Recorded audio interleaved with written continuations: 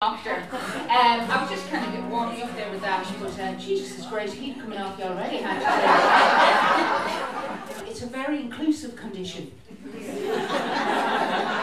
don't have to get it to suffer from it. Anyway, I decided I am going to go to the doctor. I don't feel myself, and I went along. I hadn't a clue what it was. Turns out, neither did he. I swear to God, do you know something? He was so out of the loop that I'm surprised he didn't ask to hold my testicles and get me to cough. I said, Mum, I'm thinking of HRT. And she said, what's wrong with the bank you're with? There it was.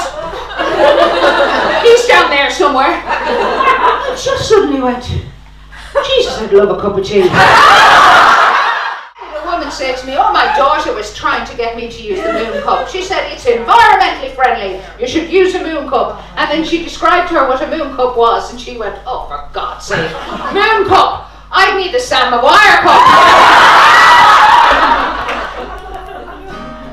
And then he asked me, did he look alright? And I said, yes, she looked grand.